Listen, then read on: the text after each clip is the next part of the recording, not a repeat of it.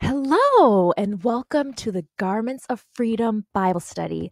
I am Kristen from Garments of Splendor, and I'm so glad that you are joining me on this journey of trading garments of shame for freedom in Christ. This is a 5-day Bible study, and you will receive an email each day this week talking about the various topics in this Bible study of how we can trade garments of shame and have true freedom in Christ. So let's get started. Day 1 is shedding the shawl of shame. Try saying that really fast. We first have to start by asking ourselves, what is shame? A painful feeling of humiliation or distress caused by the consciousness of wrong or foolish behavior, guilt, or disgrace. This is just a quick Google search on the word shame, and this is what came up when I looked it up. No one wants to have feelings of humiliation or distress or because of the wrong that we've done or even wrong that has been done to us. Those are feelings that we don't want to have, and oftentimes we can walk around with those feelings of shame, guilt, and disgrace. Jessie Manassian is a blogger at lifeloveandgod.com, and she writes to teens and young women about how to find their true identity in Christ. And she was on a podcast, and I heard her share about her story and the experiences she had with sexual abuse as a child, and just the shame that she experienced from that. And she made a powerful statement that I had to stop what I was doing in the middle of the podcast and wrote it down. She said, shame becomes a cloak that you wear, and it is so hard to break free. And that just describes it so powerfully, that the shame we experience, whether it's because of a wrong that we have done or a wrong that has been done to us, it's almost like wearing a cloak that you just can't shake off, that heavy burden that we walk around with day in and day out. And it's so hard to break free from. But praise God that we can break free of that sin and of that shame that can just sometimes cripple us throughout our lives. Well, we first have to start with, once we understand the definition of shame, where does it come from? What is the root of shame? In Genesis 2:25, Adam and his wife were both naked and felt no shame. So when they were in the garden, when they were enjoying time with God, they were just enjoying the bliss of the garden and all of the wonderful things that they could do, free of shame, free of sin, free of a life of worry or care. Enter the serpent. In Genesis 3, the serpent is described as more crafty than any of the wild animals the Lord God had made. And Satan came through a serpent and started talking to Eve about what God had told Adam and Eve. Did God really say that you are not to eat of this tree, the tree of the knowledge of good and evil? And he started planting those lies into her mind and into her heart, telling her the lie that you will surely not die. Well, unfortunately, she started to believe him. The root of shame is sin.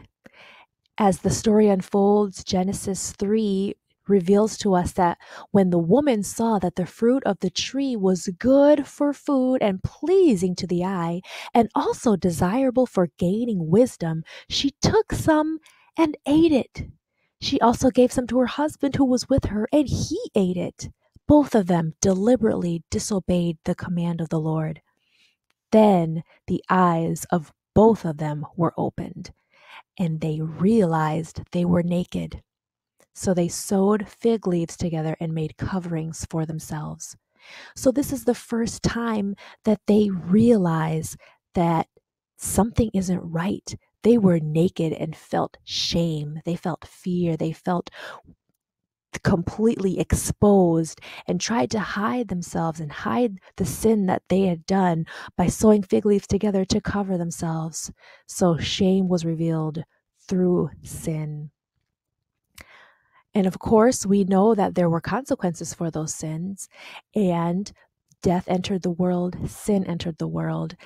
But God did not give up on his beautiful creation.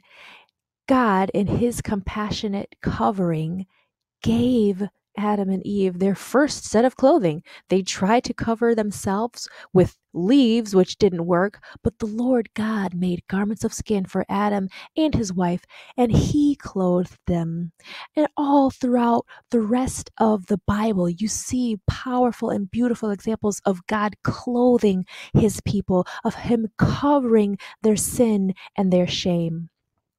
Jesus took on the ultimate just depth of our sin and shame by dying on the cross. Hebrews 12:2 says that fixing our eyes on Jesus, the pioneer and perfecter of faith, for the joy set before him, he endured the cross, scorning its shame, and sat down at the right hand of the throne of God. So he, in his power and majesty, comes down, walks among the people of this earth, and endures the most excruciating and shameful death imaginable. Dying on a cross was shameful. It was just so embarrassing. They were stripped of their clothing. They were beaten unrecognizably most times and nailed to a cross.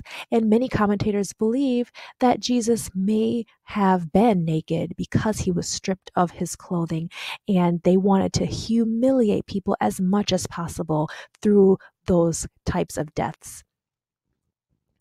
Yeah, I know that many of you have heard the expression shame on you when we've done something wrong. Oh, maybe our mothers or our teachers may have said, shame on you for doing that, or shame on you. But because of what Jesus has done, he was stripped of his dignity on the cross, and now he proclaims, shame off you. We do not have to live with the heavy cloak of shame and sin carrying us or just weighing us down, but we can be lifted up because the shame has been lifted from us. And Psalm 34 verse 5 says that those who look to him are radiant and their faces are never covered with shame. I just love that passage.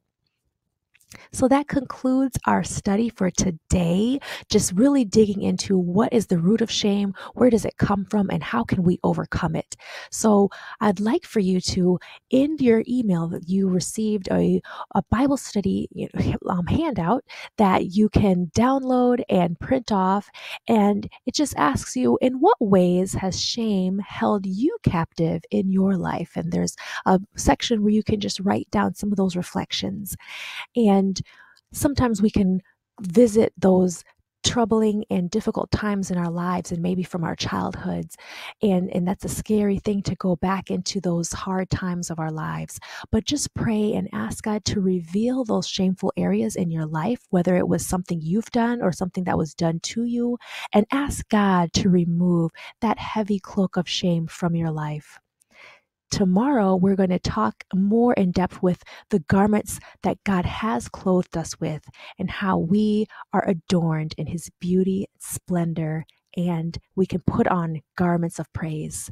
Thank you so much for joining me, and I will see you next time.